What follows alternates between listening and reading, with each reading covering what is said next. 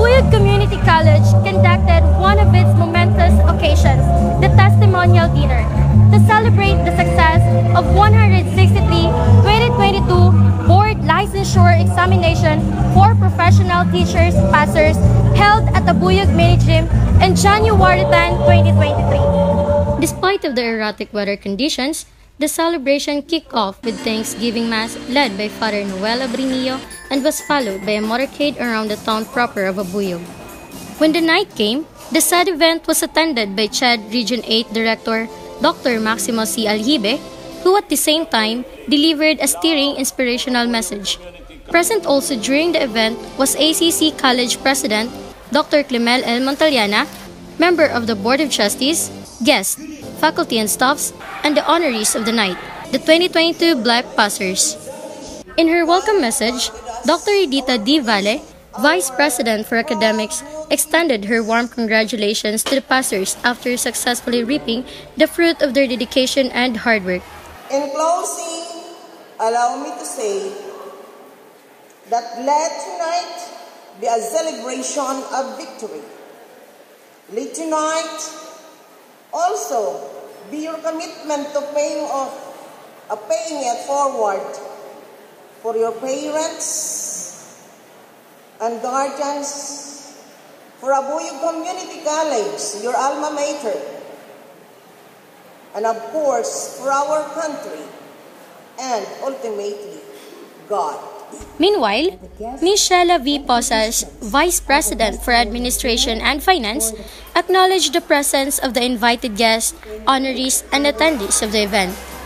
As the event continues, CHED Region 8 Director Dr. Maximo C. Aljibe highlighted in his inspirational message the responsibility and the opportunity of being an LPT. He also mentioned that ACC holds a special portion in his heart, that despite of the inclement weather, he managed to be present in the event. Sumasaludo ako sa 163 board passers for licensure examinations for professional teachers. Following was the ceremonial toast led by SB member and Chairman of Committee on Education, Honorable Francisco Landea. In representation of Municipal Mayor Honorable Octavio J. Traya Jr., Honorable Landea also delivered a congratulatory message to all of the passers. Wishing you happiness, love, and prosperity. Cheers! Recognizing their great accomplishment, the 2022 BLEPT passers was awarded with certificates and tokens. Adding spectacle to the event were the testimonial speeches of the new LPTs, which draws inspiration and wowed the audience as they narrated their journey towards reaching success.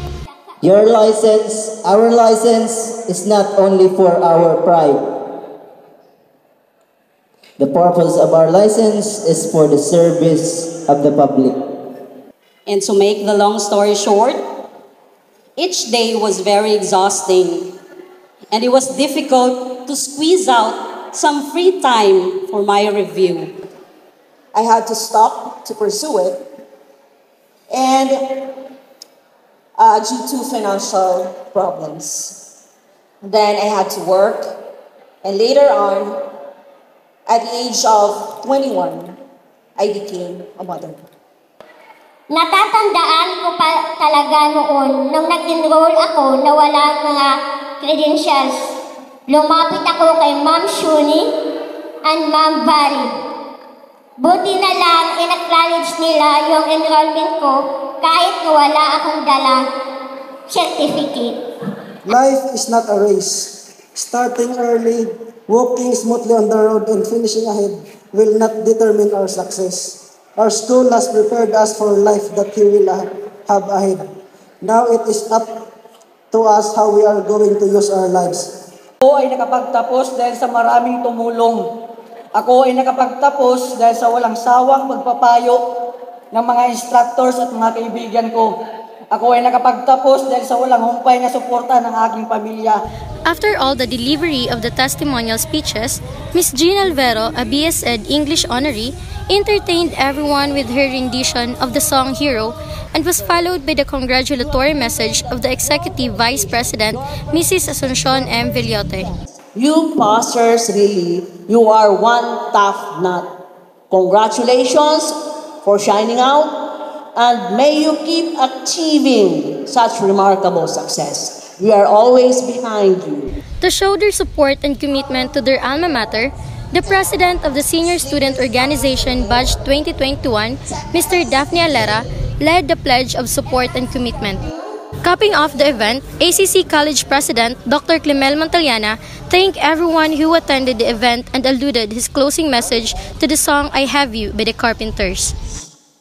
Joy only known feeling, for as rare as the earth, like a bright falling star, I found one in you.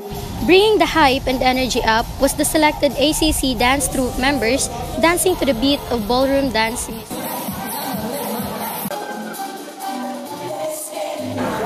The night ended with a fun-filled dinner disco with loud cheers and congratulations to the 2022 BLEPT passers. This is Rodelyn Petere, the Honeycomb News.